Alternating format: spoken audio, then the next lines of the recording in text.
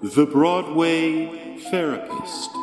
Dude, I don't understand why anybody would have a kid. It doesn't make any sense to me. You just went through school of 20 years that you hated, and now you're gonna create another person to go through the same thing, and then you're gonna be 50 years old, having done nothing with your life. Literally anyone that I know can have a baby, dude.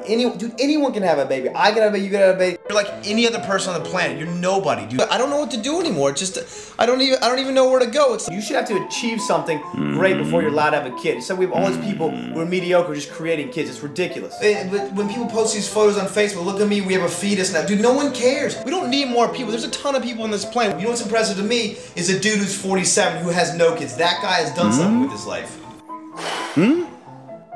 I believe the children are our future. Teach them well and let them lead the way. Show them all the beauty they possess inside.